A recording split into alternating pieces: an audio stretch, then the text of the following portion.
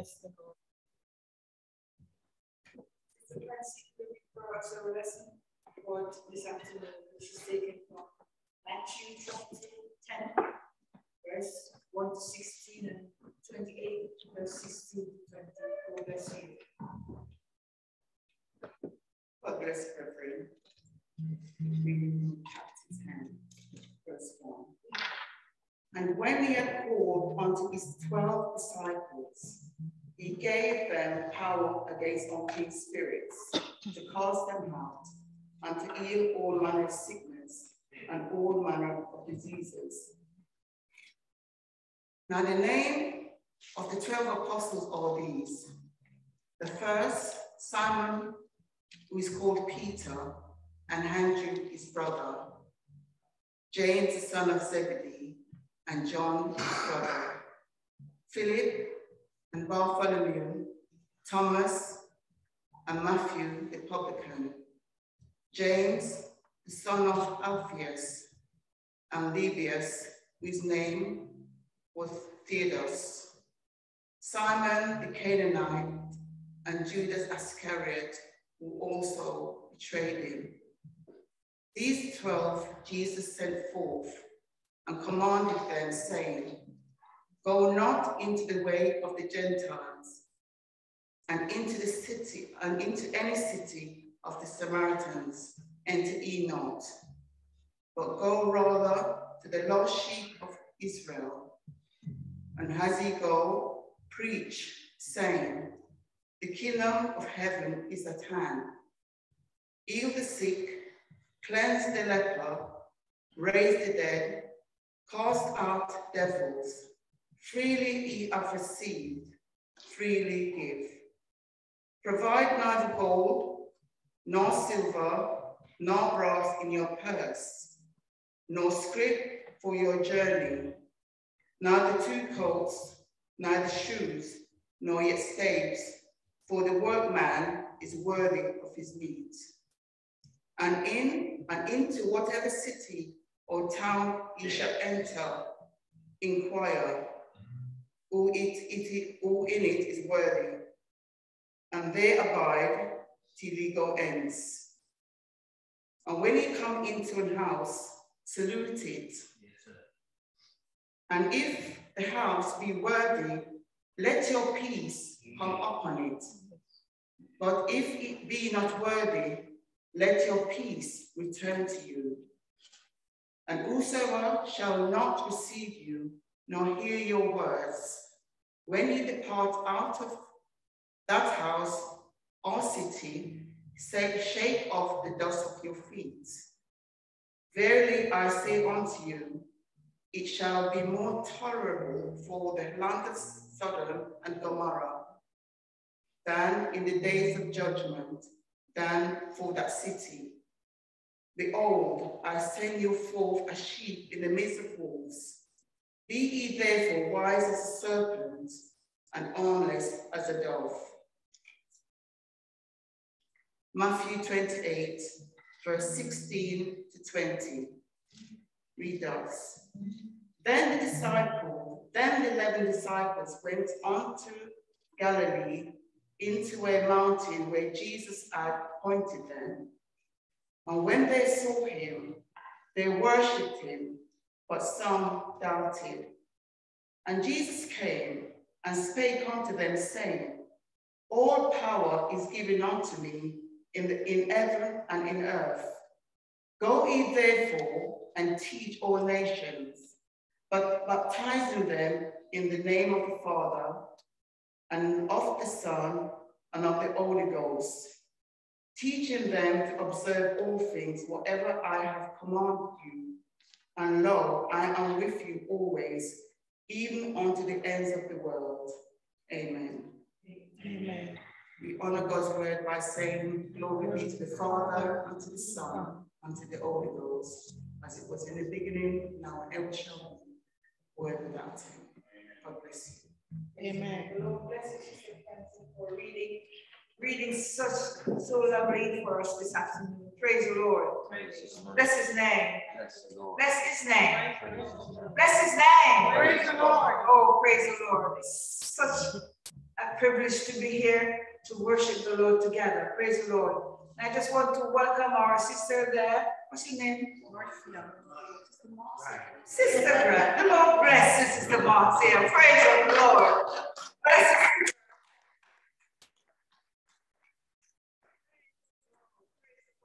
Welcome our wonderful candidate from last night. Again, Lord bless my sister.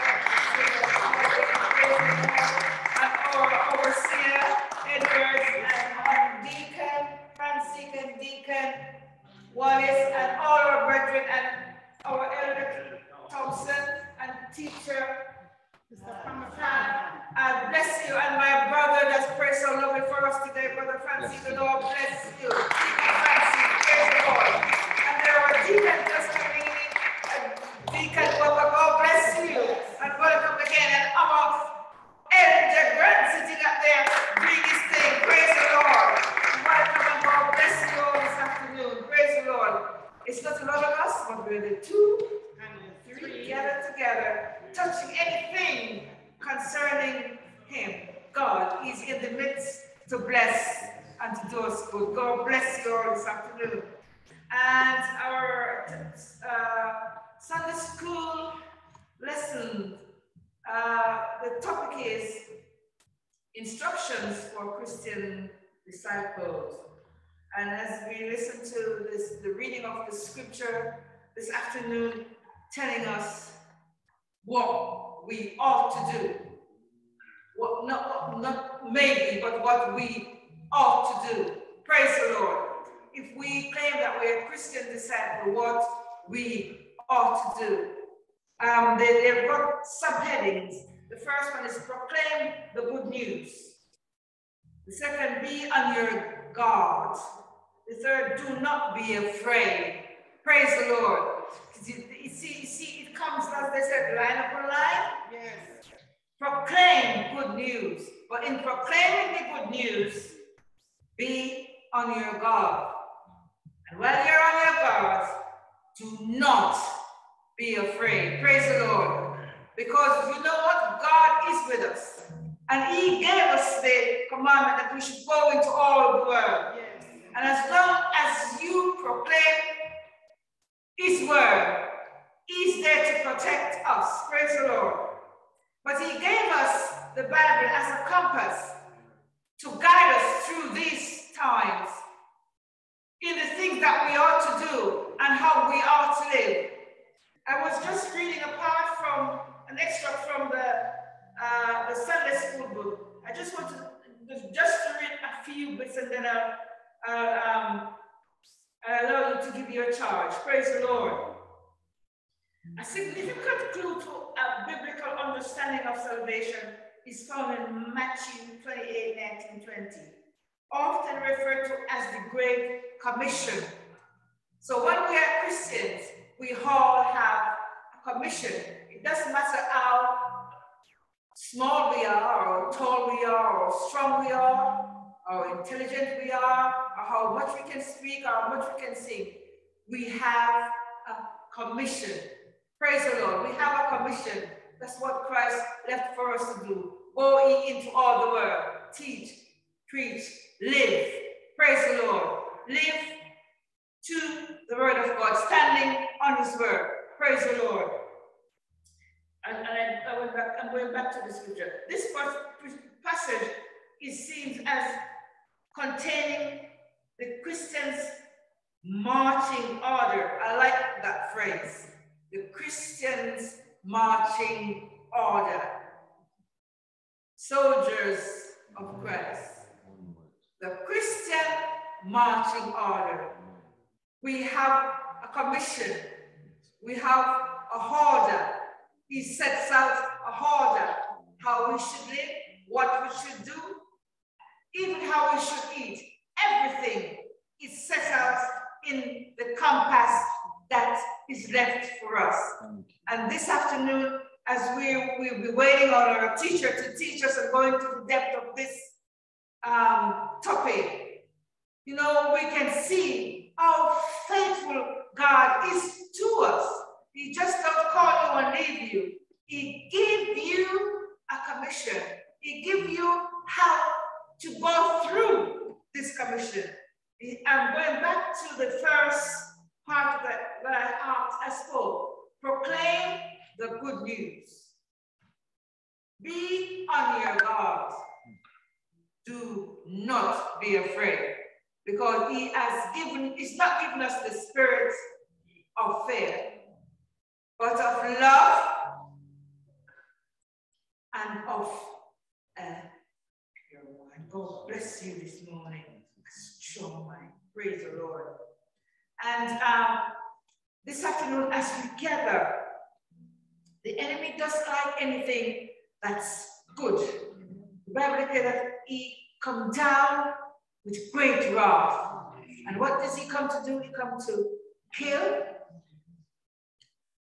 to destroy. That's what he comes to do. And you know what? If we allow him, he will take away our joy. He will take away our peace. Praise the Lord. He will destroy our family. Because when he can get into our family, he will turn things over and that there will be no peace. But I'm glad that before Jesus ascended back to his Father, his word declared, my peace I leave with you, my peace I give unto you, not as this world give I leave. You know what? Because there's no peace in this world.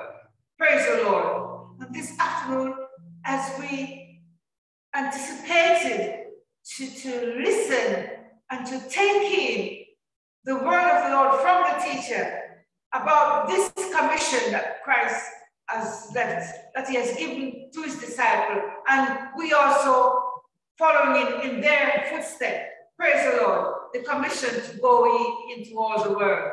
The Lord bless you this afternoon, and may his peace continue to abide with us as we look forward to his return, because he's coming back again. He is coming back again. The scripture declares he is coming back again. And when he comes back, he will pay every man according to their work should be. What did you do with the commission that I've given to you? How did you spend your time? Did you go? Did you pray for the sick? Did you feed the hunger? Did you put the homeless up? He's going to come and ask you, what did you do with the commission that I've given to you? How did you walk in it? Praise the Lord. Did you encourage your brother? Did you see your brother in hunger? Did you feed him? He's coming back to ask for it. If you can remember in a parable that is spoken, that he gave the good man of the house, he gave talents to these people. And the one that got the least, he didn't want to do anything with this. He hid it. Praise the Lord. But the one that got more, they went out and they accumulate more. They do the commissioning. They do the commissioning. So it doesn't matter how small you think you are or what talents you think you have. You have a commission. Go into all the world.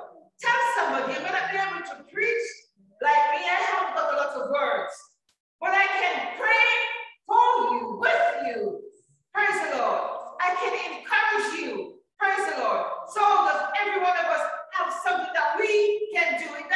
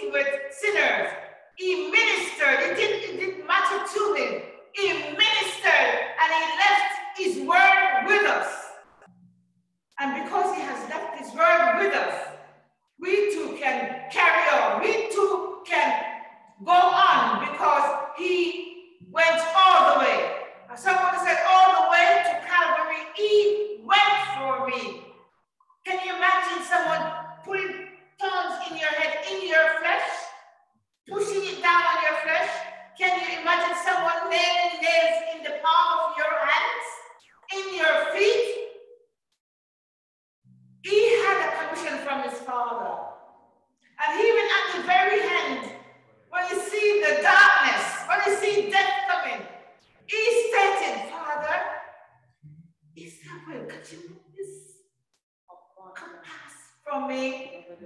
But nevertheless, he has the commission. That will be done. So we too, because Christ has overcome, we too are overcomers. The Lord bless you this afternoon. And we'll just sing one more song, and then we'll have a child, and then I'll call the teacher, because we were here yesterday, all day. We had a really good day yesterday. Praise the Lord. And some of us, because the time has gone forward, we still kept trying to catch up with it, and sleep is the sleeping thing. Praise the Lord. But we give God thanks nevertheless, because he's never failed. It is declared that he never sleep nor slumber. He's always watching over us. Praise the Lord, to keep us in all his way. God bless you. Thank you, Jesus. Thank you, Jesus. Oh, bless the Lord, oh my soul. Oh, thank you, Jesus, for your goodness. Thank you for your mercy. Thank you for your love, Lord. Thank you, thank you, thank you, Jesus. Oh, bless the Lord.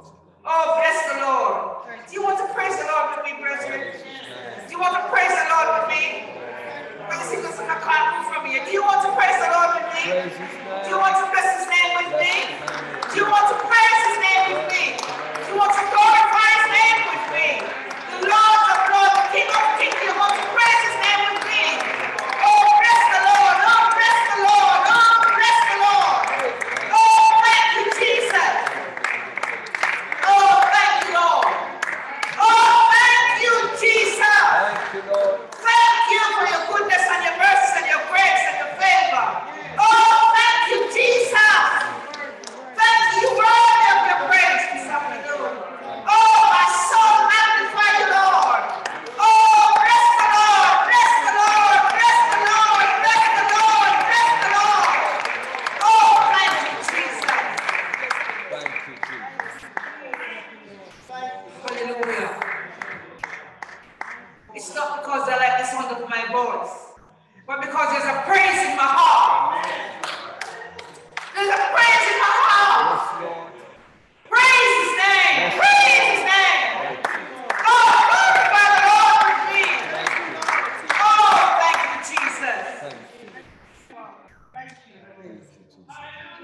There's a song said, I feel good, good, good. I feel good, wonderful, good. Every time I talk about Jesus, I feel good. I feel good, good, good. I feel good, wonderful, good. Every time I talk about Jesus, I feel good. One more time. I feel good, good, good. I feel good, wonderful, good. Every time I talk about Jesus, I feel good. Praise the Lord. Praise his name. Can we have a child from you, Sister Dolly? Praise the Lord. I will bless the Lord at all times. His praise shall continually be in my mouth. My soul shall make a boast in the Lord. The humble shall hear thereof and be glad. Oh, praise the Lord. My sister Charlene. Colleen, sorry. I was glad when they said unto me, come, let us go into the house of the Lord. Praise the Lord. My sister Deb. Bless the Lord, for my soul, and all that is within me. Bless his holy name. It's good to be here today. Praise his name. I'm a new creation. I'm a brand new man. Old things are passed away, and I'm born again. Praise the Lord. My sister Nugget. Praise the Lord. Blessed are the peacemaker, for they shall be called the children of God. My sister Francine. Praise the Lord is Lord. my strength and my salvation. Whom shall I fear? Oh, bless the Lord. My sister Marcia. God bless you. Next time you with her. Jesus, praise God, reaches to the highest mountain and it flows to the lowest valley. It's the blood that gives me strength from day to day. Oh, praise the Lord. Praise the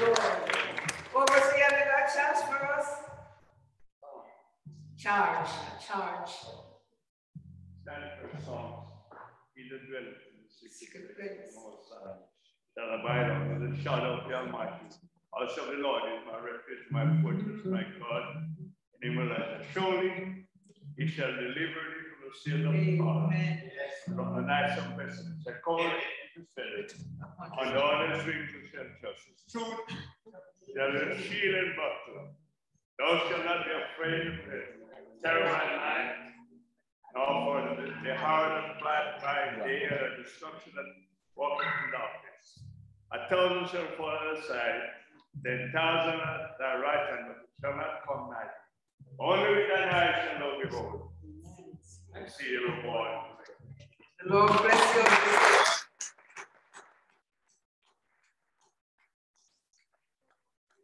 Lord, thank you, overseer. Teacher Paul. I walked through the valley of the shadow of death.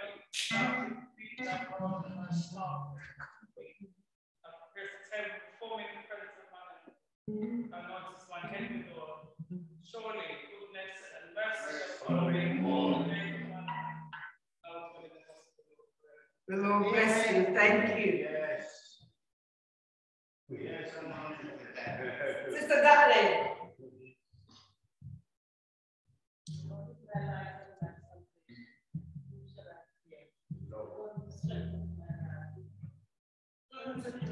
Lord bless you.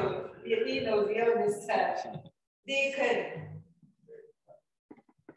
And Jesus answered and said unto them, have faith in God. Amen. The verse. Amen. Amen. Amen.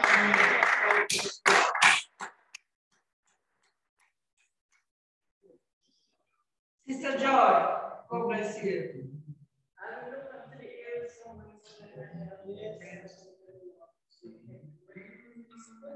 Praise the Lord. The Lord bless you, my sister.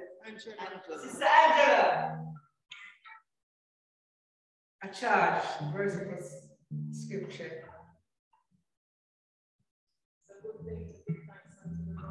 Amen. Praise the Lord. Deacon Walker, praise the Lord. So too.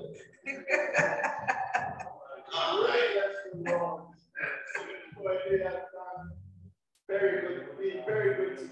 Came from my heart, and I love him. Jesus. Oh, I love him too. God bless you. Praise the Lord. What's that? Brother Herb, a child son. I know you're going to preach. A child. Praise the Lord. Wisdom is the principle.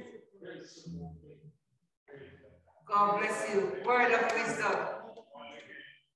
And Elder Thompson, please. Oh, praise the Lord. Bless the Lord, oh my soul, and all that is within me. Bless his holy name. Oh, praise the Lord. Can we stand, please, brethren? Thank you, Jesus. Thank you, Jesus. Thank you, Jesus. Thank you, Jesus. Bless the Lord, bless the Lord, bless the Lord. As we gather this afternoon and in the presence of the Lord, we can feel his presence with us. We know that he is here. Even by the very fact that even though our voices are not great, because we are hoarse and everything, but it's a blessing in every song. That's his song. And whatever word is spoken, there is a blessing. Praise the Lord. So at this time, I'm going to ask Overseer to pray for the teacher for the day. Praise the Lord. Kind, precious, loving, Holy Father, and redeeming God, we worship you, we honor, we exalt, we give you praise, we ascribe all glory and all majesty and dominion in your hands. Now, most Holy Father, we thank you that we have come the song and our fellowship this afternoon.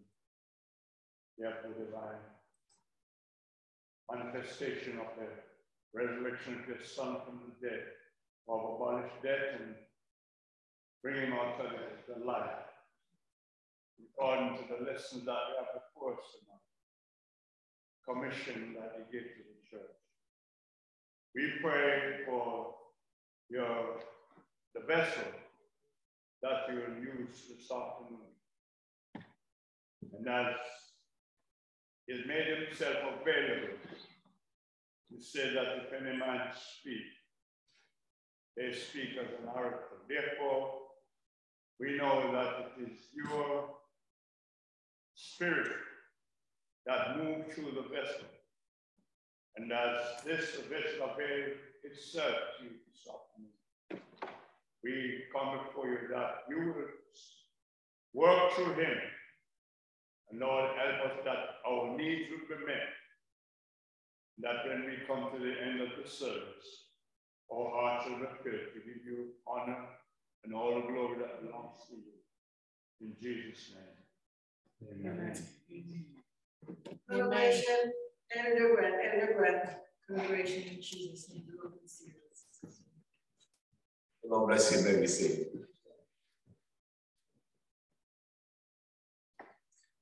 We firstly take the opportunity to greet you all in the precious name of Jesus. Give God thanks for the day that we had yesterday.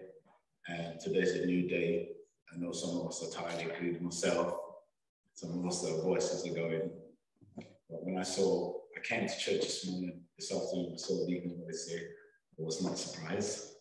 And then when I saw Brother Leroy, Sister Sonia, and Dolly walking in, I wasn't surprised. And as you live and you grow with people, and as you live and grow with members of your family, you get to know who's who, and you get to know their characters. And Christ said, my sheep know my voice. And there's a line he quoted, he says, and I know my sheep by name. And what we have in the midst of us is the foundation of the gospel outreach ministry. And it doesn't matter what happens, there's some of us that will not move from the post that God has given us. Give God thanks for Sister Marcia, my namesake. In acknowledging that you are out today, in spite of know that the clock has gone back, as you heard, your bodies are tired. And like myself, I could have slept all day. But you're here, and David's word is fulfilled in all of us, where it says, one thing have we decided, and that will we seek after, that we may dwell in the house of the Lord. And we quote that bit, but the bit afterwards says, this is why I want to be there in the house, that I might inquire at his table. So the very fact that you come out, that means there's something you want. Amen. And what is it we want? Man shall not live by bread alone, but by every word that proceeded from the mouth of God. So I'm trusting God today that from the lesson that we have written in the Sunday school manual that we use, which the main topic from the book is instructions with an S underlined. I've underlined, you know me now, I like to underline the S's because it means more than one. Instruction without an S means there's one instruction. But instructions with an S means there's more than one. So there are instructions for Christian disciples. And again, disciples has got an S in it, which means more than one. And we're all disciples. And there's only one of us here who will be disciple. So there's some instructions in the lessons for us today. And as I read through it and prayed about it and meditated about it, I understand this. In 10 churches using the same book, there are 10 different conditions. Each church has its own situation, and you have the 7 churches of Asia. And the things that the Lord spoke to each church so that it was different from the other churches. So though we could be using the same book, there are situations that's for us that's different from the church that wrote. And even in the same church, what I love about the Spirit of God is that he will take one preacher, one teacher, and he will speak one message but split the message to every person according to their several needs. I'll explain. Jesus stooped down one day, and I speak to Brother Wallace about this one, and they questioned him about the woman caught in the act of adultery, and he didn't answer them the way they wanted him. He stood up and made one statement: he that is without sin, let him cast the first stone. Now, when you read it, you find out there were adult men, adult women, young men, young women, young children, young boys, and young girls. And what the scripture says, he stooped back down again. And brethren, we need to learn to step back and let the Spirit of God do his job. When we step into his shoes, he will stand back and says, well, since you want to do it, you do it. And we behave. I've been in church in some ball, and I've watched church folks lead the Holy Ghost. We forget that it states, as many as are led. But what we do, we bring African culture into church, and we do things and claim leadership by our personal desire and give credit to what we choose to do to the Holy Ghost. In other words, I do something and I'm led to do it. And everybody believes that they are led. But nobody explains what it is to be led. To be led means that you're following something or somebody. That means you didn't choose what to do, where to go, and what to say. Amen. You can't be led if the choice was yours. No. So if you choose to speak in tongues, I question if you were led. Because my Bible says they spake in tongues as the Spirit gave them utterance. Now, Brother Earl is established as a teacher in the church, and I know my ministry. When I hear somebody speaking in tongues, what do you think I wait for? The speaking in tongues does not impress me. The interpretation is what edifies me. So if you skip around here speaking in tongues and I'm saying, speak Lord, that's something, and you don't have nothing to say, you're better off going around the back speaking tongues on your own because you're no benefit to me because you're a barbarian. Because I don't understand the tongues of men and I don't understand the tongues of angels. This is what instruction in wisdom, which is the second topic, does to someone who gives themselves over to the word of God. It is not enough to just do what we want and claim that we're led. Now back to what Jesus did. Whose job is it to convince the world of sin? Spirit of truth. Who said it? St. John 16 said, when the Spirit of truth has come, he will convict the world of sin, judgment, and righteousness. It's not our job to take the place of the Spirit of God. When the Lord starts to bring people into the church, brethren, lead them to have first taste of the Spirit of God, because it is the grace of God, not me and you, that brings salvation.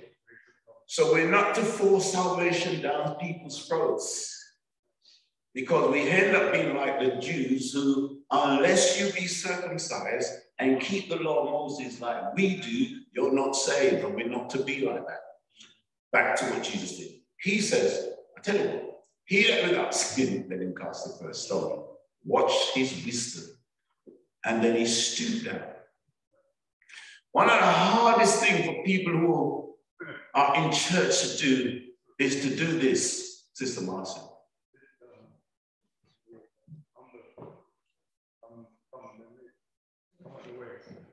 Because to stoop down demonstrates a severe act of humility. Why did he stoop down? Because the Spirit of God was going to do the next stage, and Jesus stood out of the way. And the scripture says, when he stood down, they being convicted,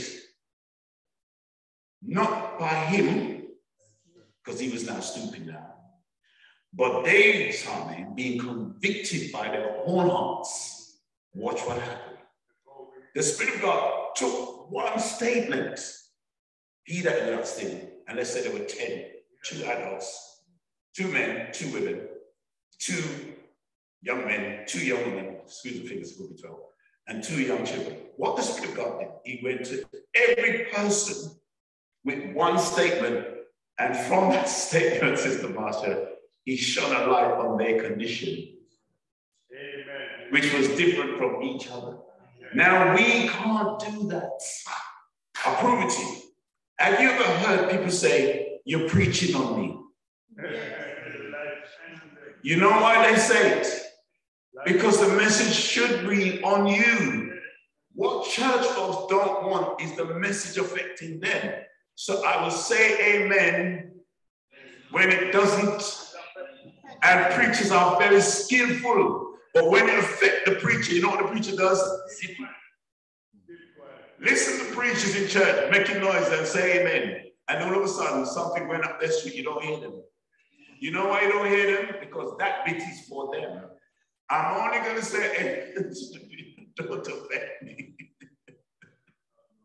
Now watch the Spirit of God. He went to the elders first, all of them at the same time. And the youngest person departed. No, it was the other way around. It said from the eldest to the youngest. So you know who left first? The elders left first because they had more sin than the younger person.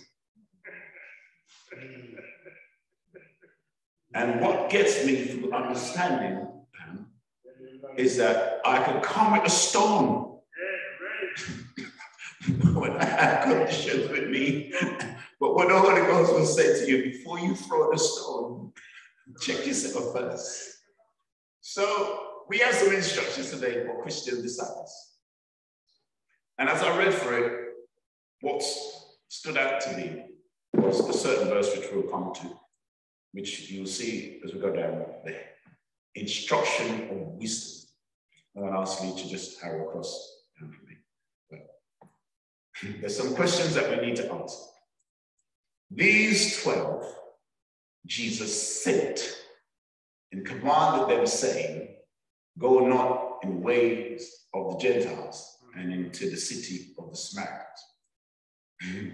And enter ye not. Now, why did he choose 12 and not 15, 9, or 8? Have you ever asked why he chose 12? He chose 12 because the manifestation of the order of Israel was built upon the 12 patriarchs. And it never goes above that or below that. The foundation is the call of God at Abraham that has been fulfilled in Israel. Those are the 12 patriarchs. God bless you, God bless you. So for you to start a church, thank you, man. Because Jesus, we're Christians, follow Christ, he started the church on 12 members. You don't start a church. A church is not established until you have at least 12 members. And the members become the foundation because we are built upon the foundation. So your foundation members should be your ministers. And these ministers should be locked to their command in chief. Because when the foundation, you know what keeps the tree from falling over? Not the trunk, not the branches, not the leaves, not the fruits. You know what keeps the tree? Roots. You know what keeps your house from falling over? The foundation. So foundation members, let's lock it. That's amen. Right. Can someone explain the term, and it's a message that can be preached, the way of the Gentiles?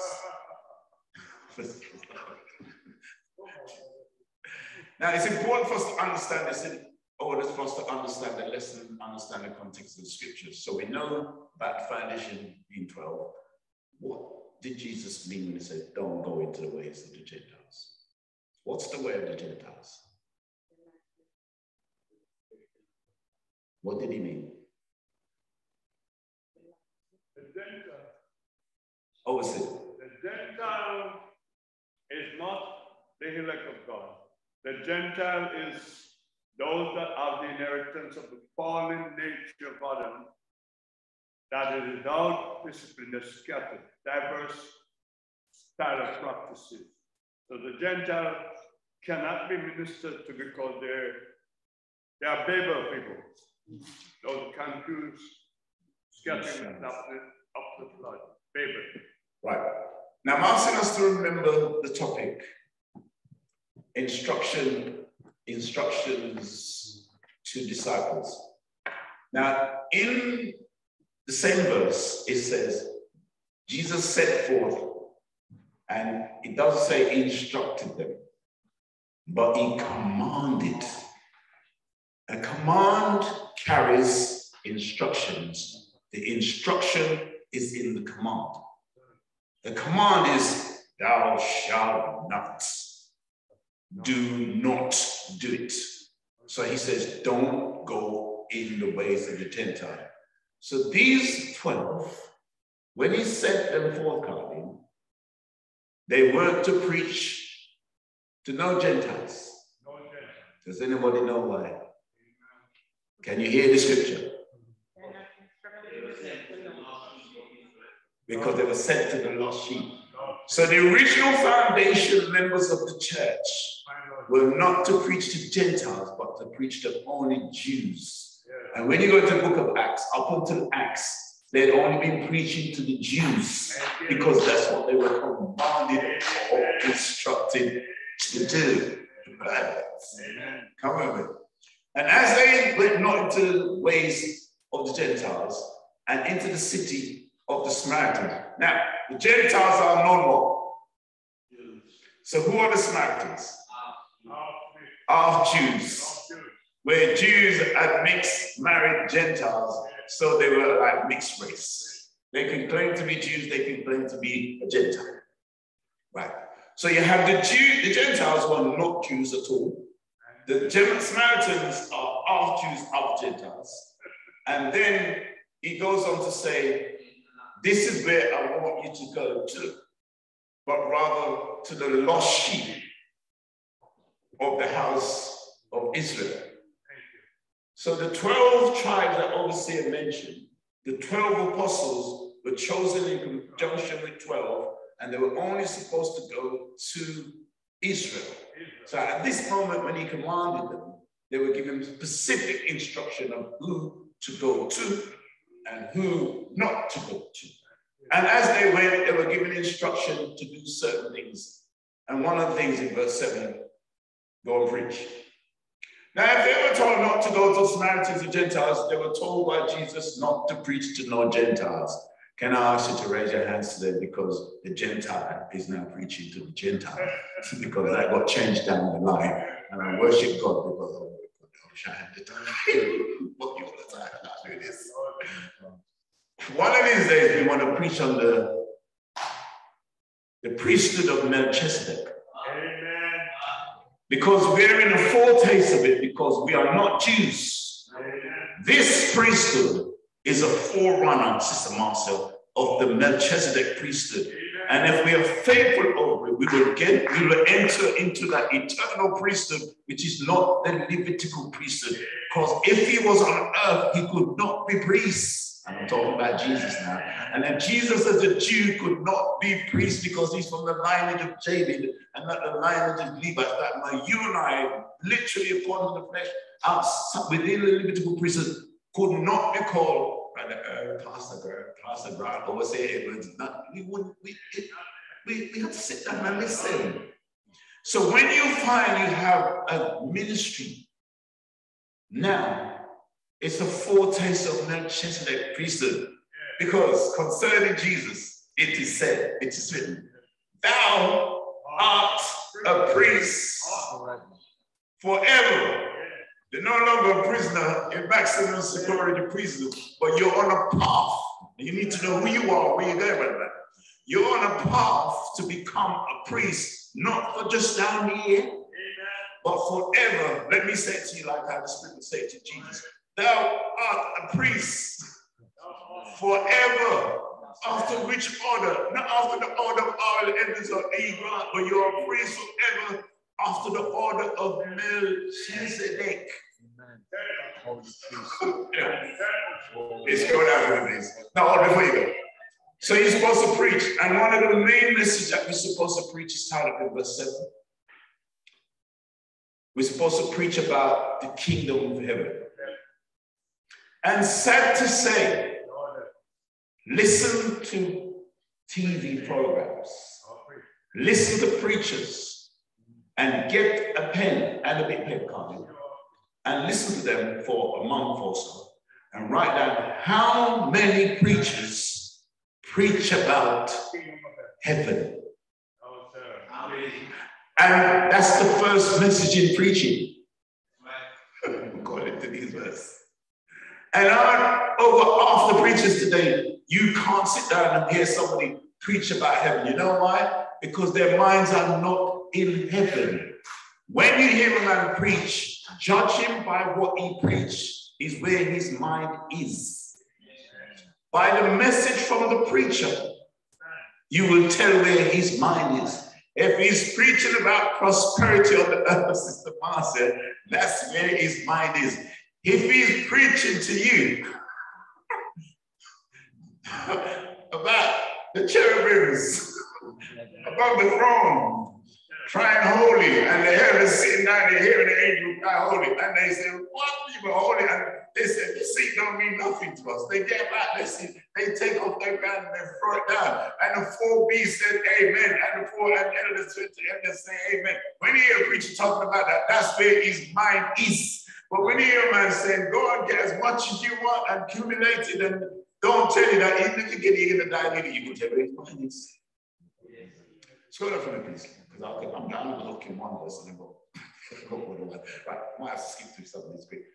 To preach the kingdom, heal the sick. Matthew 10:8-10. Heal the sick, cleanse the leper, raise the dead, cast out devils, freely receive, freely give, provide neither purse. So provide neither gold, no silver, no brass in your purse. Can someone explain that verse? What does it mean, provide neither gold, no silver, no brass in your purse?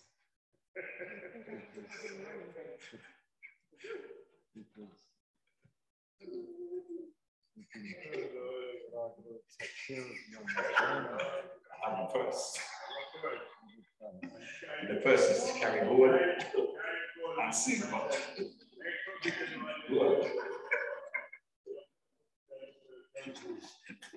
And silver.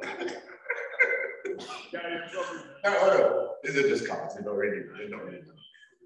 But according to Jesus, he told those who go to preach that when you go to preach, don't carry gold, no silver, no brass in your purse. He didn't say you don't carry a purse. He says don't carry gold or silver. Let me explain one of the interpretations of that.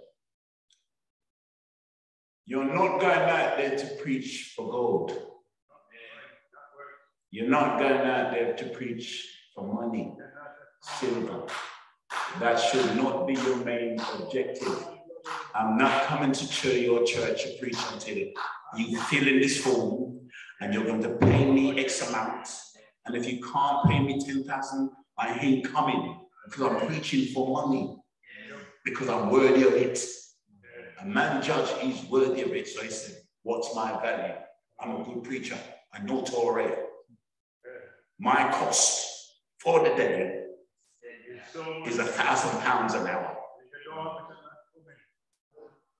I need to put that in my purse. Then he says in verse 10, don't carry no script. Now, Does anyone know what it is mean by no script? Writing pad. No writing pad. So you got a writing pad and you got a script, right? So it says you don't carry a message. Yeah, is that what we think it means? Does it mean don't carry no script? Leave.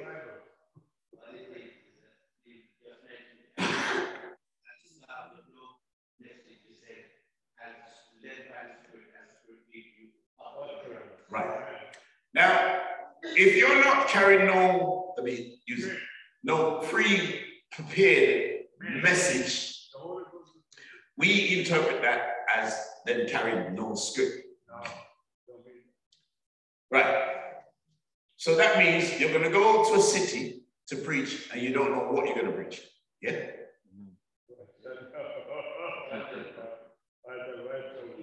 But when you've already been told what to preach, you must preach the kingdom. To carry no script means that you don't go and preach a message that you have created. Because you're already told what to preach. Preach saying the kingdom of heaven is at hand. So you've really got the message already.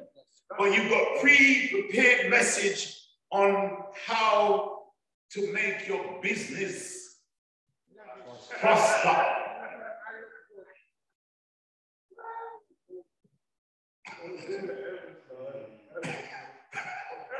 For your journey.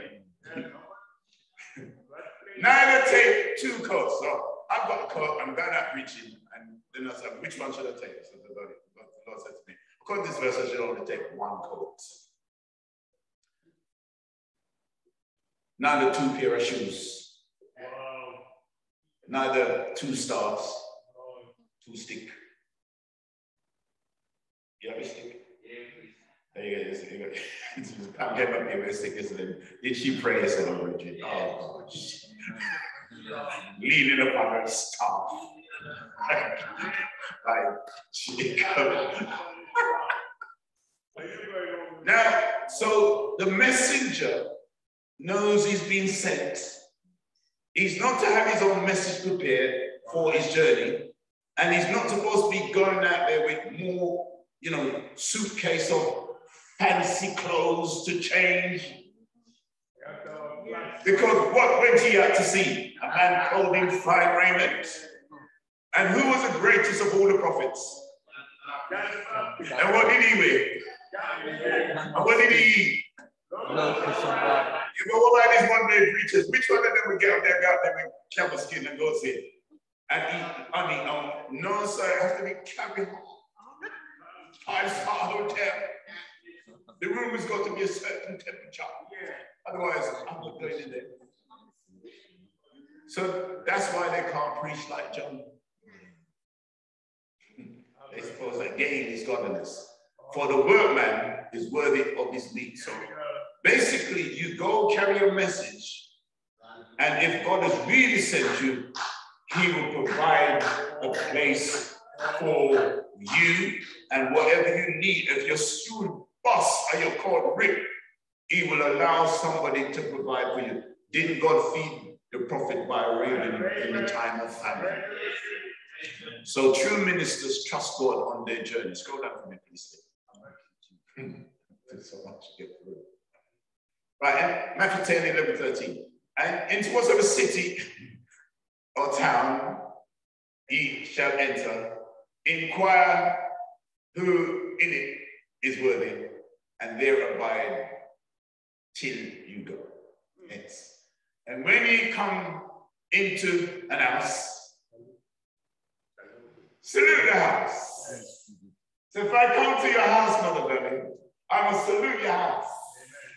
Seriously, when I come to church, I was glad when they said unto me, let us go to the house, Lord. Brother Gary, God bless you. When Zachariah was going into the temple, somebody told him, he was told by the Spirit that Jesus was in the temple to be christened, Sister Joy. And I love the utterance that says, and Zachariah came by the Spirit to the synagogue.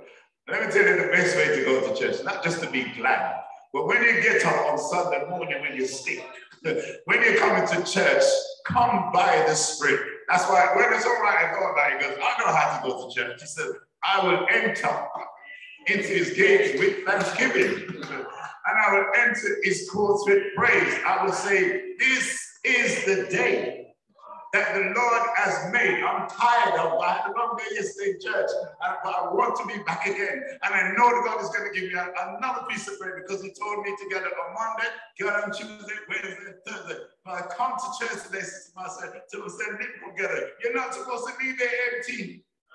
No, because when you go out there tomorrow, that which you receive is going to keep you. So I salute the house. When Elizabeth went up to Mary's house and she heard the voice of Mary, the child leaped in her room and she saluted the house. When she heard the salutation, John saluted the house and the child leaped. With joy. With joy. And that's why, you know what? It is a pleasure to see you all today. And like yourself, I'm tired, but you know what? You're very blessed, brethren. And when you're hearing this lesson today, God will bless you. And we minister according to your position in Christ. The more you love God is the further God will take us. So when you hear Brother Earl gets up and start opening up the scripture, you cause it. It is for your sake. Can I say something on behalf of the ministry of the church? Who's greatest in the church? The persons who serve the table or those who sit? Can I stand up and say, for those of you, those who sit are greater than those who serve. The ministers are your servants. God has blessed you to sit in your seat, fold your arms, and you have a ear to hear, and the servant must cook you a 3-course meal. Yeah, and say, brother, it's only half a cup of soup you give me. Because the soup nice, because it cooked good. But when it comes down to the word of God, David said, I esteem the word of his mouth more than bread pea soup.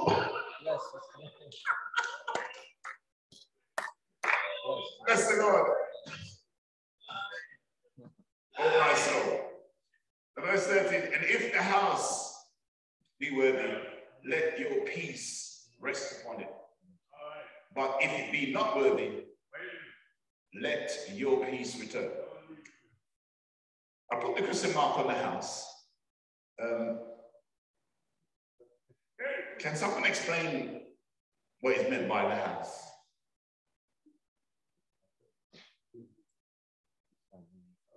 Living there. It means the literal house. If you go into a house, or it will be the house of God, or you go into the city or the town, you must find out who's worthy. So it's not everyone that says, Lord, Lord, is worthy. So you've got to have a spirit of discernment to know your brethren. Because you don't want to say certain things to certain people if they're not worthy to hear it. Because you might be thinking do good and you might be saying the wrong things.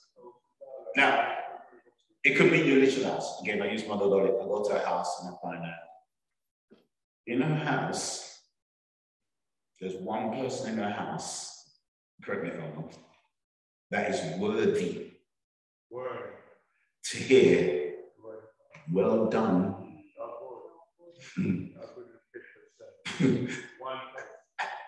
Thou good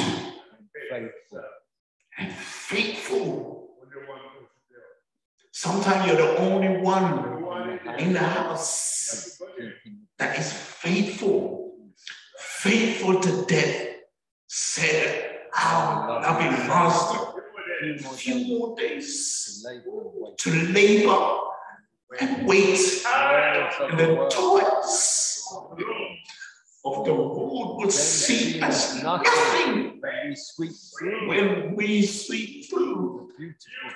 the pearly gates. Hallelujah. Yes.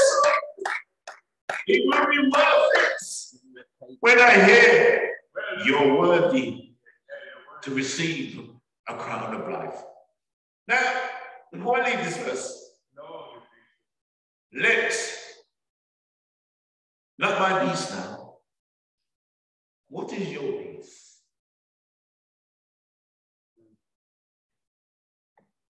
See what you're doing to me, brethren? Your love for God is drawing me. What is your peace? Now, we quote Jesus when he said, my peace I leave unto you. My peace I leave with you. But you're not just to have his peace. According to Jesus, that's really right. If you come to a house, Sister Martha, like you come to church this morning, you sit with us. You're supposed to let your peace rest. So, though there's no cushion on the chair, you need to feel comfortable. You need to feel like you're at home. You need to feel like I've left wherever I live, but it's like I'm at home. It means that your peace is here. You didn't leave your peace at home. You carry your peace on your journey. And when you come in there, I feel at home. Every church you go to, you should find that your peace should say, yes. And even if it's not church, even if you visit brethren, if you're going to go to some people's house and you can't wait to get up, you get funny feeling. Sometimes they're not even brethren, they're just people you know. And you just feel like, I don't understand it. And you don't know. Your peace won't settle. But when you walk into the house like Simeon, and he picked up the child, here, Simeon, now let us, thy servant depart in peace. Oh, God, brethren, let me say this to you. When we close our eyes in death, before we close our eyes in death, let peace be in your heart. That when you give up the ghost, you don't give up your peace. There was Simeon, now let us, thy servant depart in peace. Because my eyes have seen the salvation.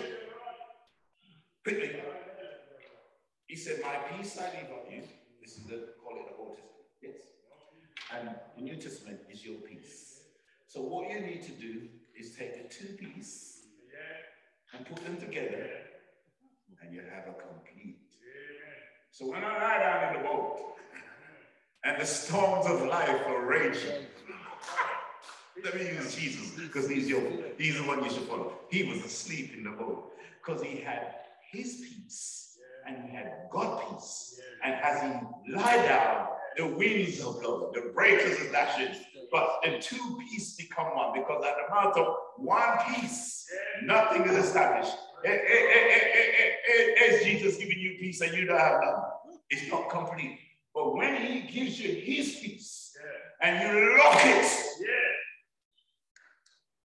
with your peace, then your peace is complete, because he will keep you in perfect peace.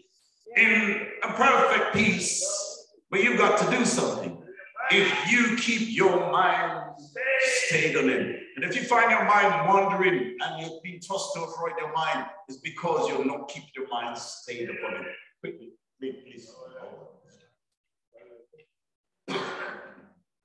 Right. Matthew chapter 10, verse 14, 16. And whosoever shall receive you shall not receive you, nor hear your words, when you depart out of that house or city, shake off the dust of your feet. I'm not even going to comment on that, I'm not going to that. Verse 15. Verily I say unto you, it shall be more tolerable for the land of Sodom and Gomorrah in the day of judgment than for that city. Verse 16. Behold, I send you forth as sheep in the midst of wolves. Be ye therefore. Now, often hear the quote, "Go ye therefore and preach." But you hardly hear anybody take up the other part of which says, "Be ye therefore." And there's quite a few "be ye therefore." Be ye therefore holy, as he's holy. But there's another bit that's I hardly hear, and it says this: "Be ye therefore wise." Who's saying this? Jesus is telling the foundation of the church, you need wisdom. You need to be wise. And then he's going to tell you how. And the serpent was more subtle than all the creatures of the field. This was before the devil got into him. God gave the serpent, when he had his 2 legs, wisdom above all creatures. And Solomon hit the nail on the head and got God attention when he didn't ask for riches, but he asked for wisdom. And God looked at him and said, "Oh, you get it now. Because I created the sun by wisdom. I created the moon by wisdom. I created the stars by wisdom. I created all things visible and invisible by wisdom."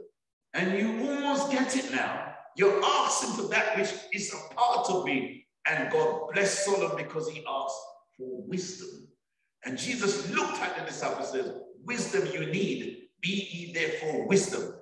Because what wisdom will help you do is to be as wise as a serpent. And at the same time, harmless as a dove. Let's have a look at wisdom. Scroll down very please. Instructions to the disciples.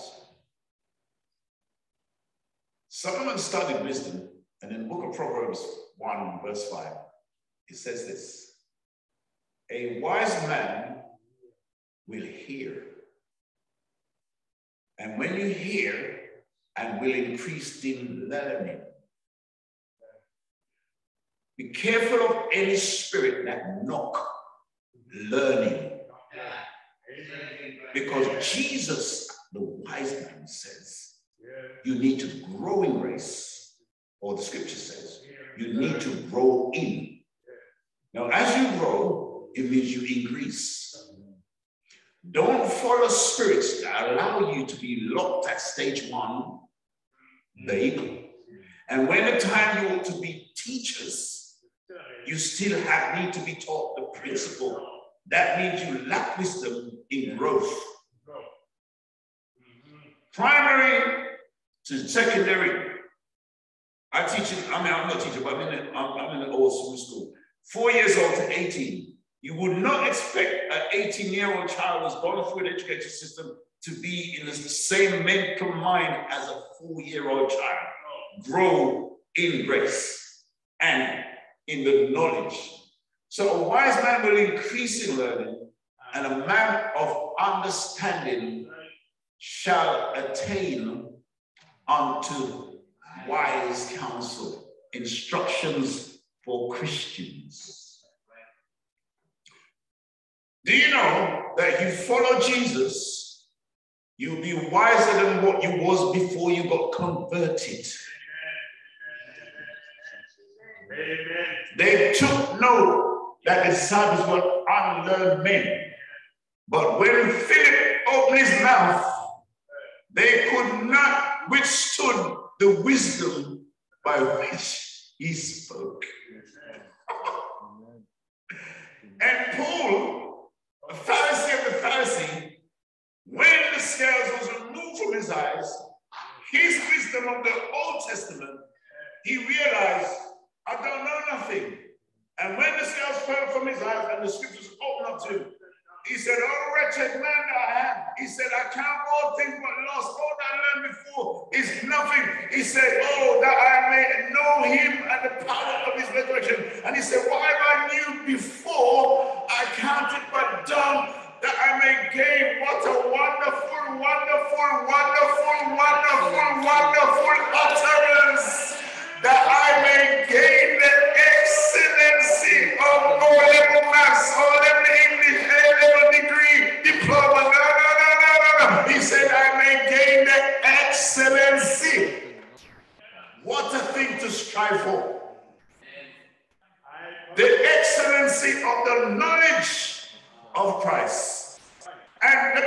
brethren, he got to the stage where he attained to it. He said, I know, man. Whether anybody or not, I don't know. But he was talked up to the third heavens. And he said he saw things that you can't tell everybody because his knowledge surpassed. Let me tell you something, you can attain unto place in God whereby he take you somewhere that you can't even tell me what you see. John saw some things that he was about to write it when the seven thunders uttered. And when the thunders uttered, John understood the thunder and he was going to write what he understood from the thunder. God said to him, no, don't write it. And if all the things that Jesus did and said was written in a book, you would hold. Oh, the depths and the riches of God. Who can contain? Who can by searching find out Jehovah? Who can find out my Jehovah Jireh, my Jehovah Salom, my Jehovah Supreme? Nisi, who can by searching find him? By searching. So what a wise man will hear. Listen now. What Jesus says to the wise, and you'll know if you're wise. First thing, Sister Joy, he said about the wise, he said, my sheep hear. You should not get up and wait till Sunday to hear the ministers preach to you. But morning by morning, if you don't hear the Lord God speaking to you at your home, at your work, then you say, no, something was wrong.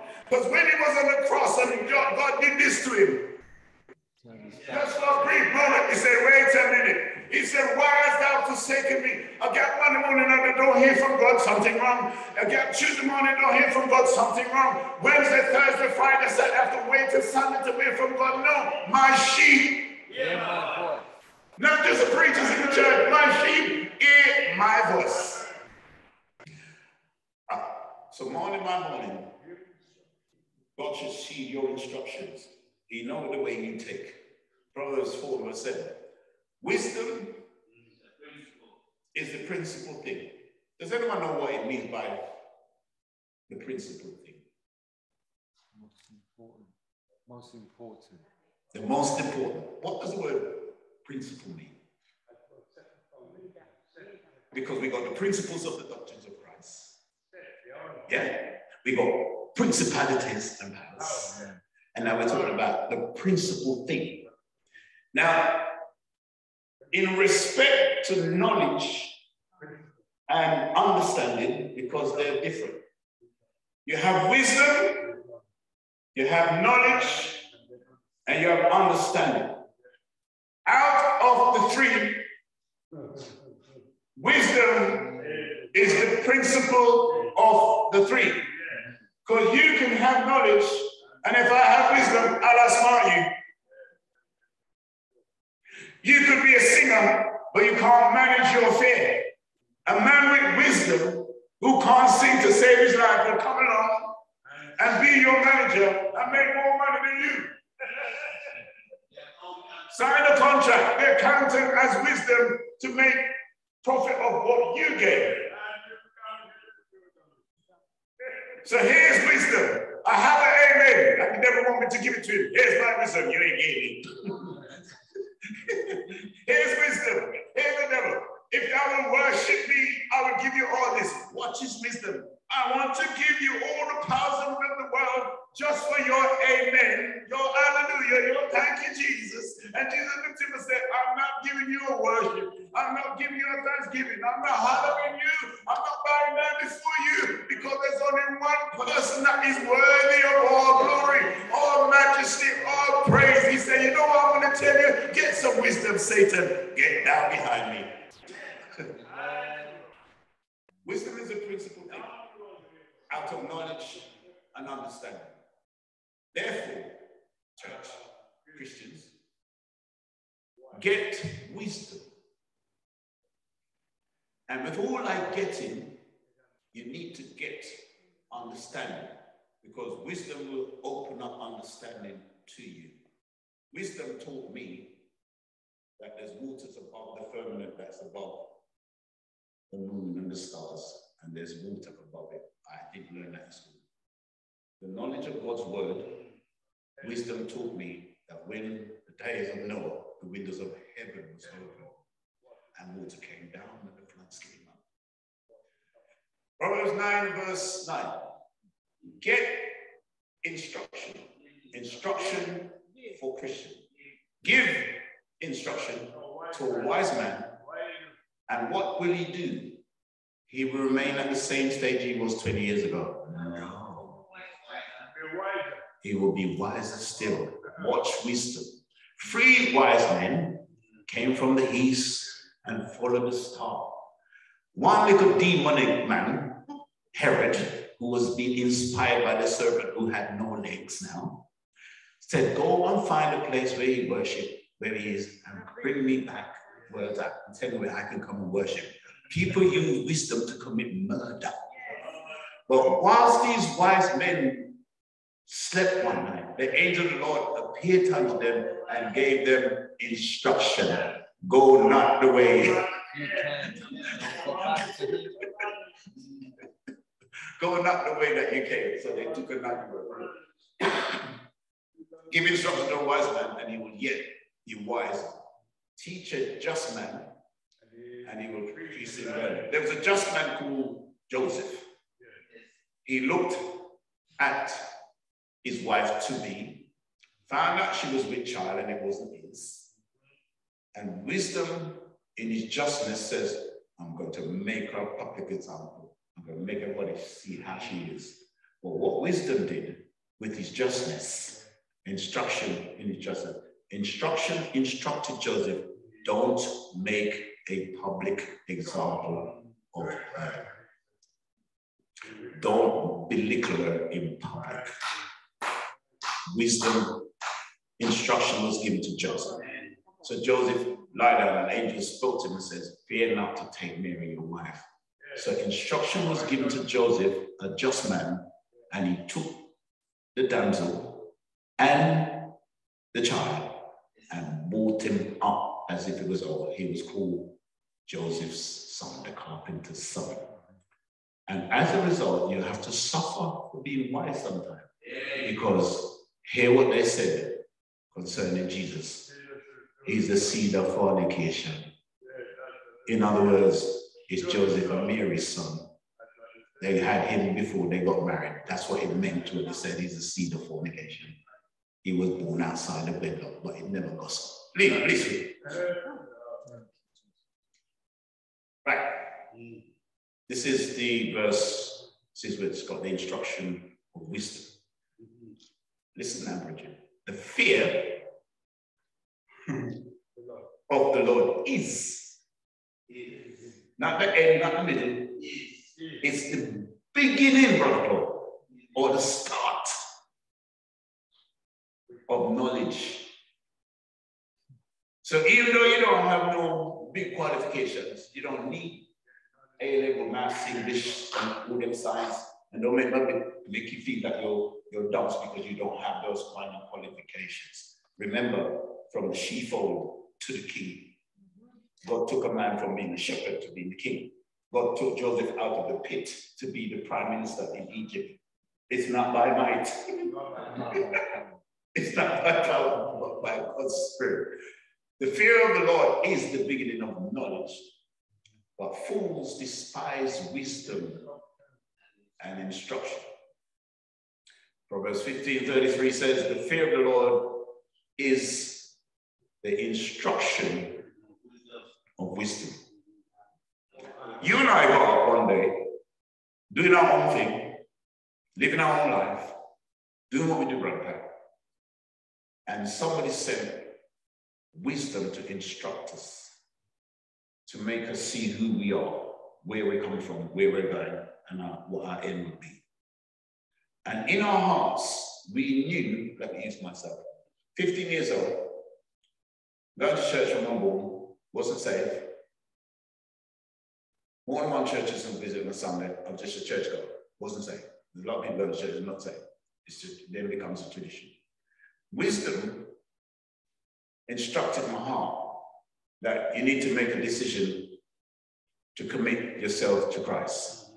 And I didn't do this at home, at church. In my room, I had a Sunday school red Bible, one for Sunday school attendance. I picked it up in my room, and when I looked at the various churches and looked at the churches I visit, I said, you know, they're all preaching different things, but they have one thing in common. And if you want to understand why Brother Earl is how he is with the Word of God, because I picked up the Bible in my room and said this, but I go to all these churches, they might be teaching different things, but they have something in common, the Bible. I picked up the Bible in my bedroom, 24 Junction Road, Tottenham, London, in 179HE. I even remember the postcode. And I said, Lord, I will serve you according to this book. And I prayed, Lord, help me to reach a state that even in a daily conversation, I will quote scripture. And I gave my parents trouble. Because, brethren, I'm a teenager talking in the conversation, my parents quoting scriptures. And I was going to get into trouble for it.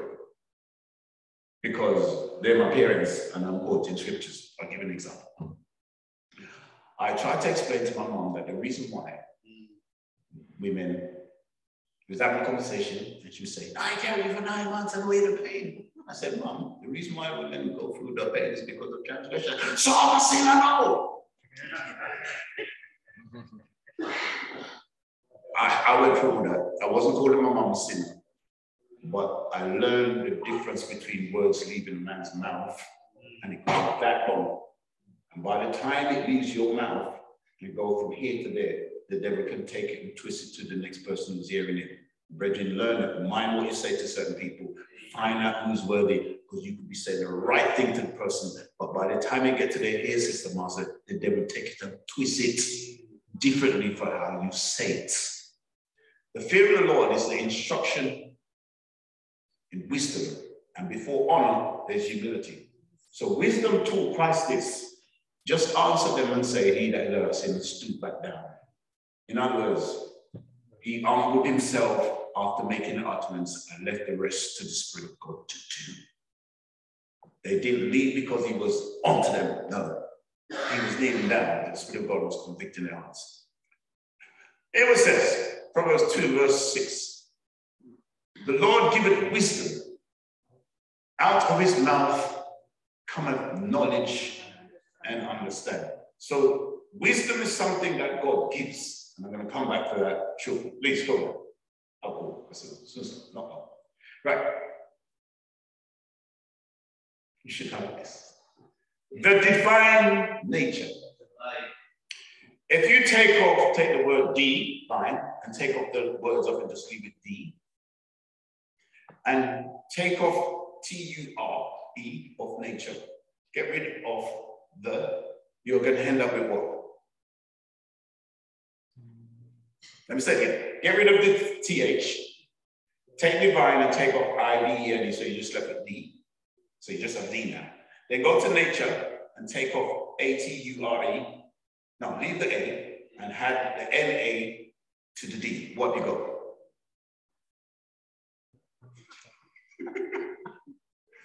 You end up with just D-N-A.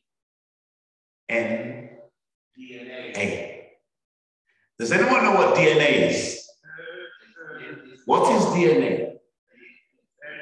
According to man. Say it, by swabbing even just your mouth and breaking down the particles, the cells, they can determine your DNA. But let me tell you that they can't put God's DNA in a test tube bottle because God's DNA is divine nature. Now listen carefully. Peter, and I need you to understand this, Peter. Does anybody know? Tell me about Peter's character before we read this. Zealot. Tell me two things about Peter you know. He's what? Yeah, hot-tempered, yes. Anything else? Very forward. God bless you. Now, we've been hot-tempered and very forward. Is Peter now writing this? Listen what Peter wrote. The hot-tempered man wrote this one. He said, grace and peace be multiplied. He started to speak like Paul now in Corinthians. Grace be unto you, peace be multiplied. Who knows how Peter's been? Hot-tempered man. Grace and peace be multiplied unto you. And he tell you, how? How do you get grace and peace? You should get grace and peace through the knowledge. So when you're reading your Bible, Sister Nablet, at home, grace and peace should come out the page and lodge in your heart. When you come to church and somebody's singing Amazing Grace, I'll see that grace and peace should come out of the song and go in their heart. When the preachers teach and preach, grace and peace should come to you through the knowledge. So the more knowledge you get, guess what you get? More grace and peace. The knowledge of God and the knowledge, he don't say that, but it means that, and the knowledge of our Lord Jesus Christ. Listen now, according to his divine power. So not only divine nature, but God's divine power. You need to know what you're called into now. You're not just called to come to church and someone and then come back and someone go with and come back and the whole month you just come to church sing to someone and chicken. No, it's not your calling. Your calling is not your calling. Let me tell you us about our calling. You go home with the sons and your calling. According to his divine power, has he given, Mother Dolly, to us things that pertain to life, Brother God, and godliness. So the things that pertain to life and godliness is through the knowledge of him. So the preachers, the teachers, your ministers, your servants should sit you down and order you, feed the flock over which the Lord has made us overseers, servant overseers, that you be partakers of the divine nature through the knowledge of him that has called you. Not to rice and peas and chicken, but joy. We've been called to glory and virtue. This is not calling you from Jamaica to England now, you know. You've been called, Sister Sonia, from glory to glory and virtue. So when you come up here, man, you come up here because you're going to get lost. If the Spirit of God is here, if the glory of God is in this place, you're going to come up here, you're going to get lost. You might not come up here because that's why I want the angel on the right hand, on the left. I want glory in the place. That when you come up here, when I come up here, we must hear the bell ring. I stood there watching this morning out of the background and you knew what was going on. I said, I can't move. And then all of a sudden, I'm celebrating, but I have to praise God. The church ain't full enough. Who needs a full church to praise God? All I need is 2 or 3. Because if 2 shall agree to say amen. And the angel looked at the other angel and said, holy. And I'm going to say, yes, holy. Only need 2. So we've been called. He's called us to glory and virtue. I need to remember the word virtue because we're going to look at it shortly. There's more than virtue. Virtue leads into other things. Whereby we are given, whereby are given unto us exceeding great and precious promises. And for those on Zoom, like our overseer Byfield, I know he's listening with clear right now. One of the exceeding and great and precious promises is that we have a new body reserved. Though the outer man, the outer house of this tabernacle crumble, and the inner man is renewed, but if the early house of this body is that we have an eternal body reserved in the heavens. Exceeding and great promises. By these, we might be partakers. It's very important now.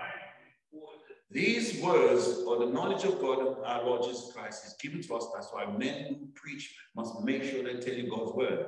The ministry is given for the perfecting of the saints. How shall they preach except they be sent? and who are they sent to? They're sent to the people of God. Why are they sent to the people of God? That they might be partakers. If you don't remember nothing I say today, Sister Mark, Sister Sharon, Sister Nabet, you've been called out of darkness to put on God's nature. Sister Dara, you've been called. Colin, Mother Dolly, Sister Datlin, you're going to get a little fight, you know, because what you've been given is to give you to take you into the partakers of a thing called the divine nature. Why do you think you get so much fight? That's why you have to contend for the faith that is in you. Because if you don't, we have this treasure that the excellency of the power maybe of God and not of ourselves. Right, sleep. Slow down. Right. When we speak of the divine nature, listen to what Paul says now, because there's other natures. For as much then as the children are partakers of flesh and blood, talking about human beings, or the children of God, he, Christ, also took part of the same, that through death he might destroy him that had the power of death, that is the devil. So what did he? Now, Paul's going to explain about this divine nature. Listen carefully, Bridget. Hebrews 2 and verse 16. For verily he, Jesus, took not on him. Do you know? Brother, what a topic to teach on about study one day. The nature of angels. Can somebody tell me two things that's attributed to the nature of angels?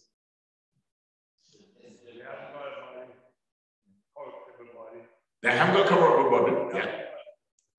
That means they won't what? They will never die. They won't know death. Tell me one more.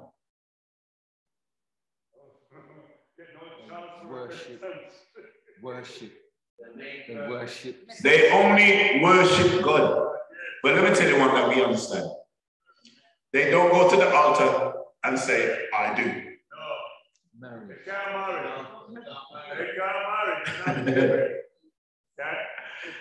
Let me see the hands of those who are married in here.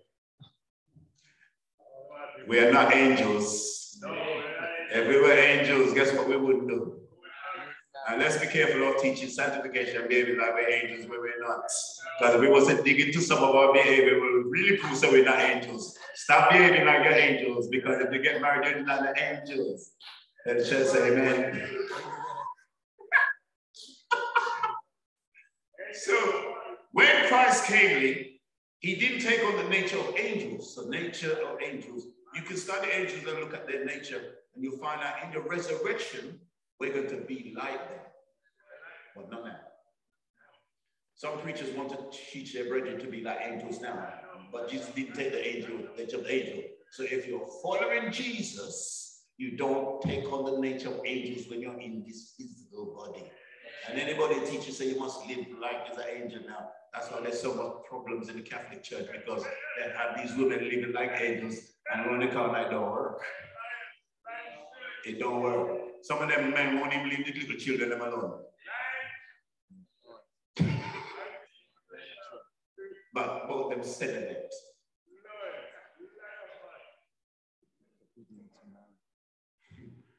But this is what he did.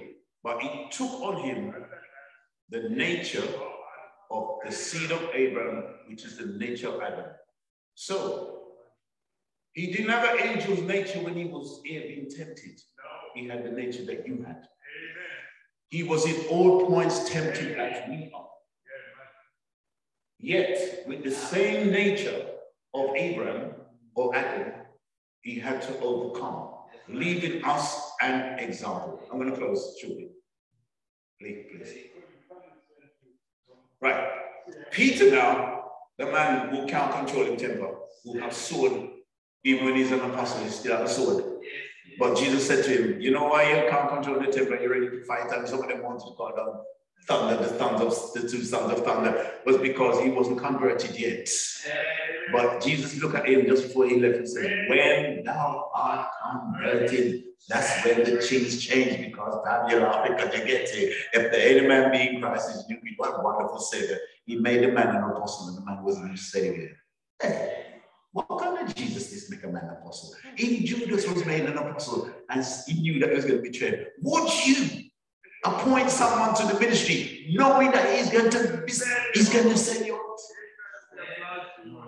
You see, the Jesus we serve, he's got a divine nature. His divine nature would allow him to know from the beginning who's going to betray him and still let him kiss him. But wisdom taught him to say, woe to the one. Woe to the one by whom the Son of Man is betrayed. First, second Peter chapter 1 verse 5 to 7. And beside this, Peter went on to say, remember, we're called to glory and virtue. Now here's some more. It's called had to. And beside this, giving all diligent, brother Lord, had to. The word had to means you read one scripture today, you're going to have another one tomorrow. Apparently, if you read 4 chapters a day, you read the whole Bible in 1 year. I tried it, it didn't work. It's not that it didn't work. I wanted to read with the understanding. So what happened to me, I didn't want to just read to say, I'll read the Bible for you. That's what's the point of reading? I got to the verse where Jesus said, let him that read it understand him. So that's why I read it, because I wanted to understand. I will understand at the pace that God would have me to understand, because the revelation of Paul said that was given to me. I didn't receive it of men. And he says that I pray you might understand my knowledge in the mystery of the fellowship. Brother Earl does not know everything. There is no preacher that knows everything. The only person that has the right to claim that they know everything is the man from Galilee named Jesus Christ of Nazareth, because God has given him the Spirit without measure. In him dwelleth the fullness of the Godhead bodily, that in all things he might have the preeminence. And God has given him a name of a whole name. Add to your faith. So, brethren, put your hands up if you've got faith. Right. You mustn't just have faith alone. You've got to add to your faith. Add to your faith virtue. Oh, when the woman touched the hem of his garment, hear him. Who took my virtue? He said, I perceive that virtue is gone out of me. And in order for her to get Eve's faith full of virtue, she had it to her faith virtue. And that's why she got healed. You must touch Christ, not just say, Lord, please touch me again. But sometimes you must touch him. Because he's in the house, who touched me this morning? Who touched me in church today? We come to church on Sunday morning, Brother Gary, and we sit down and the preacher's preaching, and the preacher get a touch because he feel good. But did you touch him as well? Because Jesus Christ asked you to touch him. Add to your faith virtue. So you now got faith, and you now got virtue. But add to virtue knowledge. So now you got faith, virtue, knowledge. But don't stop. Add to. And to your knowledge, you have temperance. Listen, you couldn't get hot-tempered more than me. And the Lord told me, you know, it's not what people do to you that is the problem, it's how you react to it. Stop trying to control 12 people, the Lord told me. You only need to control you. Let them spit in your face, but don't react. Let them put the crown of thorns around your head, but don't react. Let them put the whip across your back, but don't react. It's not what they do that counts, it's what you do. Lord, they don't like me, so what? You must like them. Love your enemies. Pray for those that despitefully use you and say, oh man, I'm even against you. Fourthly, have virtue, temperance. Not going nowhere. Give my heart to the Lord and I'm not taking it back. Thy vows, O God, are upon me until death. What shall separate me, Sister Marcy, from the love of God? Shall distress, shall people's tongue, shall famine, shall nakedness? No, in all these things we are more than conquerors. So I need temperance. And oh God, do we need to have patience to temperance? Me not have patience. I don't have no patience. I want it now. But also I said, you can't hurry God. You've just got to wait. You got to trust him and give him time. Oh, no more long will it take. He said, you know what? He may not come when you want him. But have you ever proved him that he's always on time? So I need to calm down. Calm down. Come on, be still and know. That's what lady saying. Be still and know. And I need patience. And it don't stop. I'm going to add to that again. Yes. Godliness. Do you know that godliness with contentment is a great gain? I have a poem and I can't satisfy. So how am I going to manage if I lose the poem? All right, I got 100 pounds and I can't satisfy. Then I lose 100 pounds. Now I'm going to be in problem. But if I have a pound and I can satisfy, and then I get 50 pounds and I stay satisfied, when I lose the 50 pounds and come down to nothing, if I have godliness, this is what would happen. The Lord give it, and the Lord take it away, and we'll still be able to say, blessed be the name of the Lord. Because Paul says, I know I've learned how to obey. I should have said that, Lord. Why are you spending money buying shoes when you have 100 of them already? You have 100 pair of shoes, and you only have 2 foot. I see it and I like it. Do you need it? Why spending money on that which is not me? Do you know you're better off buying a bag of Christmas, sharing it with me, than buying another pair of shoes? I'm not telling you to buy the shoes, but he will supply our needs. And let me say, brethren, put your hands up right now if you're in need of anything. What are you in need of? Nothing. I'll tell you what I need, which is not common. I need you. I need you.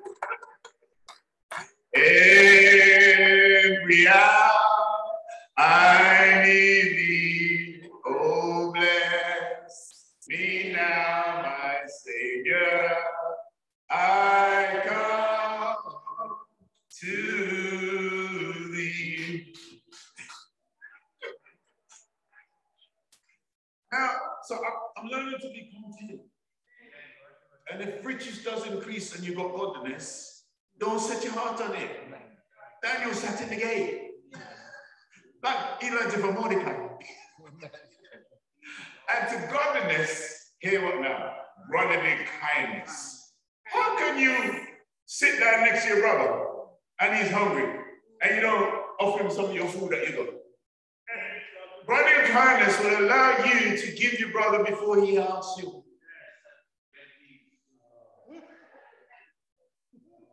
I didn't give him because he didn't ask. No, you didn't give because you're mean. He that seeth his brother in need, don't wait for his brother to ask him for help. We are one another's keeper. And to brotherly kindness, charity. You see, it takes you the whole lot of, when you start heading for virtue right now, let me try and close. It takes you to a totally different thing because you're now putting on the nature of it. Is there another one, Lee? Is this is the last one? Right, okay, last one. Now, my brethren, this is some of the message. Count it all joy when you fall into diverse or different temptations. Think about what you're going through and what you went through yesterday, what you go through today, and you will go through things tomorrow. What is the reason for them? Knowing this, we need to understand why we went through what we did yesterday, why we went through what we did today, and what we're going to go through. There's a reason why we're going through, as we said. Here's the reason. Knowing this, that the trial of your faith It's working. Patience. Then it takes you back into all the add-ons. So when I'm going through something, I need you to understand what I'm being caused to understand. I must not try to get rid of my child because it's working something. And if you don't understand why God allowed us to go through things, you will despise what you're going through. But what you're going through is to teach you something. Because the captain of our salvation, Brother Gary, was made perfect through suffering. And he learnt obedience by the things which he suffered. So knowing this, that the trial of your faith, whatever you're going through, work at patience, and add to your patience virtue and all that kind of stuff. What we had previously learned. Let patience have its perfect work. So you know what's happening? Sister Master, God is going to let you go through some things that I don't know about. And he's going to let me go through certain things, even though we're near ground. And I'm going to say, God, why are you allowing this to happen to me? He's trying to teach me something. And hear what I got taught. Until I learn it, it will go on and come back. Have you ever wondered why am I going to seem to be going through the same problem over and over again? Look away from the problem and look to God and say, Lord, what are you trying to teach me? What am I not learning? There must be something to learn from the experience that I'm having. But let patience have a perfect work, that ye may be perfect and entire, wanting nothing. As I close, our situation that we face, regardless of what it is, and it's different from each person to the other, is to make us perfect. But if we don't see that, we take it, the devil, the devil, the devil, the devil. It's not the devil, it's God trying to perfect us. And even if they allow the devil to do a certain thing like he did with Job, he's a perfect man. Eschew evil. And God put him through the test with the devil. Here, God to the devil. You see how you behold his integrity, though you move at me against him. You think God's going to allow the devil to move against Job and allow the devil to move against you? Carlin, your situation is not Sister Dell. Sister Dell, your situation is not Sister Carlin. Sister Dell, your situation is not Mother Chicholi. Sister Chicholi sits down, and if she don't tell you what she's going through, you ain't going to know. Well, hear what I said, what she's going through.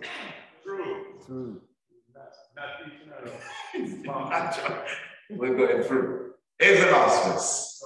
If any man lack wisdom, let him ask of God that giveth to all men liberally and upbraideth not, and it shall be given unto him. Let us pray.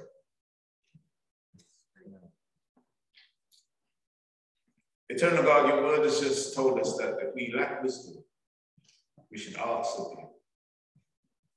And though we've asked of you this before, wisdom has taught us that if you instruct a wise man, he will increase in learning.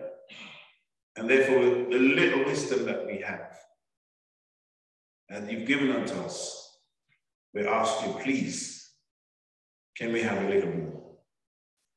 Can I have a little more wisdom to deal with situations at home within my family? A little more wisdom to deal with situations at work with my colleagues and my employers and my employees that I work with. And even so, for a bit more wisdom within the family of the church. Grant me and grant us wisdom in these areas. We can never say it is enough because you told us to add to. And I pray for my brethren today who are going through various things. And I pray that you cause them in the spirit to understand that you know the way that they take, and you will not allow them to be tempted above that which they are able to bear. So that which they're going through, you allowed it so that we can either add to or to teach us something, because it pleased you to bruise your son. But whilst you were bruising him, we thank you today that he was made perfect through suffering. And the little light afflictions that we have, we face. Not even, some of us are not even resisting unto blood, striving against sin. Help us to allow your will, as we say in the prayer that your Son taught us. Our Father, which art in heaven, hallowed be thy name. Thy kingdom come, not mine, not ours, but let thy will be done. The things that we're going through, whether it be sickness, let your will be done. Whether it be hardness, let your will be done. Whether it be persecution for righteousness' sake, let your will be done. We ask you for wisdom this afternoon because we lack it. We have a little, but we ask you to give us more, that we can, oh God, be perfected in the areas of our life where you would have us to be perfected, that we can continue to go forward in being made partakers of your divine nature. This I ask in your Son's name, who fulfill all things in obedience to your words in the volume of the book. In Jesus' name. Amen. Praise the Lord. Praise the Jesus.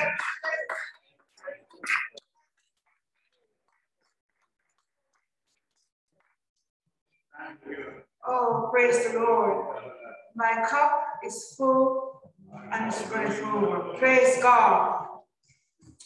As the teacher stated, the scripture stated that if we need wisdom, if we lack any wisdom, we should ask of God. And for me, I can never have enough. And my desire is to continually seek after it, seek for wisdom, seek for knowledge, seek for understanding. Show me, Lord, let me know. Because you know what? I want to please Him.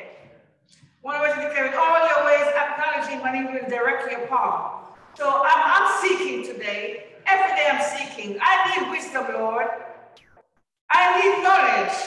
I need understanding. When I read your word, give me your understanding. Even sometimes I may not be able to express it to you, but let me understand it. Teach me how to walk in your way. God bless you, Brother Earl.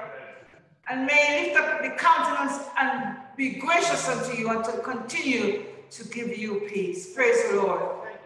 At this junction, our sister Shaman will be leaving our midst for a few days. And we're asking that overseer would pray for her. But before he should come, I'm going to be asking Deacon Walker if he could collect the offering for us. Praise the Lord. As the foregoing preachers said, I need thee, oh, I need thee. Can we sing a refrain of that song? Praise the Lord, while the offering is being taken up. Praise the Lord. I need thee, oh, I need thee. Every hour I need thee. Oh, bless me now, my Savior. I come to thee. I need thee, oh, I need thee. Every hour I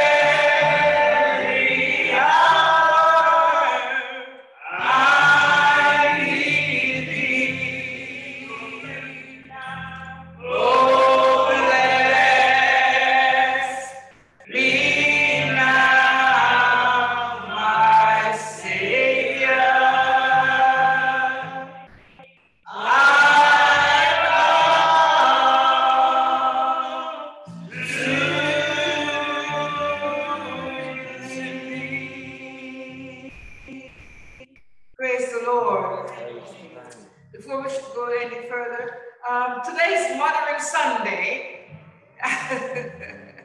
Today's Mothering Sunday, and Sister Sandra would like to hand some cards out. So I'll give her after the prayer. Okay, that's fine. Okay, Overseer, could you pray for Sister Chauvin for us and bless the offering? Praise the Lord.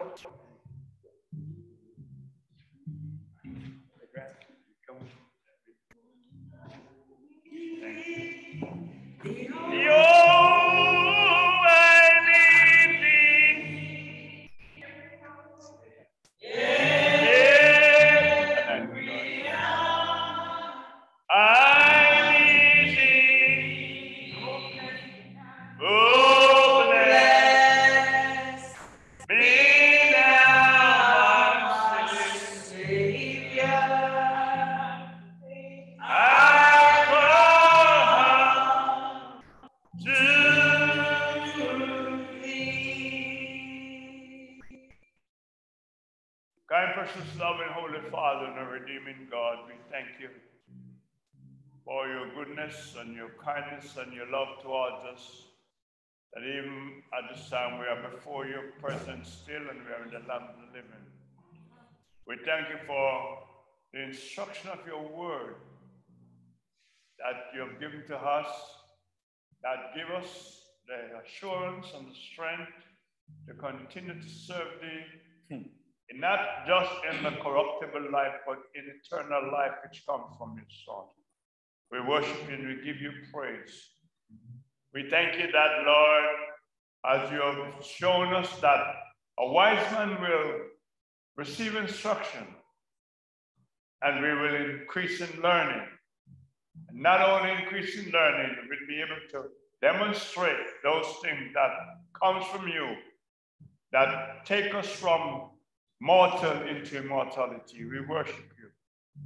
Here's your daughter at this time, loving God, who have served you all these years in this house. Very faithful, Lord, always active in the office that you have been placed. Lord, it seems as if that she seems at this time to travel somewhere for a few weeks. But we thank you that, Lord, nothing that we do, we can do without asking your guidance. And certainly at this time, as we come at this time, we lay our hands upon her, and we are asking you, loving Father, that you will guide her in this venture that she's going to be placing herself in. We don't know how long she'll be away for, but we thank you that every day our life is always in your hand. And since, Lord, you have changed us inwardly and have given us eternal life in the soul, we ask that you preserve us in this body, preserve her in our body, that our soul, oh God, will remain in the body, and you'll bring her back to us, body, soul, and spirit. We pray against every powers of darkness. We pray against every snare, every trap. Lord, we pray you'll make the way, or you'll make the way for us where there is no way. Bless her now, we pray, and prosper our going. We send her forth in the name of the Father, and of the Son, and of the Holy Ghost. Amen. God bless you. Yes. Father, we ask that you also bless the offering that's been collected from your people this afternoon. And even as we collect the carnal substance, we put their lives before you. We ask that more than the offering, you bless their lives this week. Bless their going out, bless their coming in, bless their uprising, bless their downsetting. And in all your ways, we ask you bless them as they acknowledge you. In Jesus' name. Amen. Thank you, Jesus. Praise the Lord, brethren. Praise the Lord. Praise the Lord, brethren. Praise the Lord. It is a small token, but none of us would be here without mothers. No matter praise the Lord. And you know, there's mothers in here today that we do appreciate. Pastor Shirley was sitting and she's got these cards, and I'm just going to call your name out. And please, if you can't come, just let me know and I'll run over to you. But we're going to sing this refrain. Jesus feel offense all around me every day. Praise the Lord. Praise God. Praise the Lord. Jesus, be your friend. Mama Joy. All around me every day. Sorry. This is a celebration of mothers. Jesus, be a pet all around me every day. Lord, I want you to protect me and travel along my way. Lord, I know you can. Lord, I know you will. Fight my battle, just keep still. Be your friends all around me every day. Jesus, be your friends all around me every day. Lord, I want you to protect me and travel along my way. Lord, I know you can. Lord, I know you will. Fight my battle, never just keep still. Be your friends all around me every day.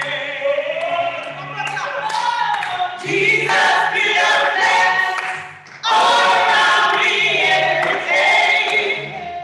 Lord, I want you to protect me and travel along my way. Lord, I know you can. Lord, I know you will. Fight my battle, never just keep still. Be your friends all around me every day. God bless you, brethren. God bless you. Praise the Lord.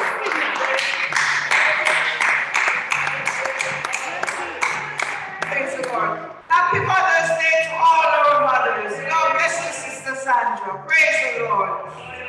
Praise the Lord. As the song declared, Jesus be a fence all around me every day. We're asking God to be a fence around us this week. We do not know what is ahead of us, but we are glad to know as long as God is a fence around us, we will be all right. Because he loves us. Yes, Jesus loves me. Can we pronounce the benediction, please? And now may the saving grace of our Lord and Savior Jesus Christ, the love of God, Father, the fellowship and the communion of the Holy Spirit, rest, remain, and abide with us all, now and forevermore. Amen. Amen. Praise the Lord. Lord bless you all. Praise the Lord.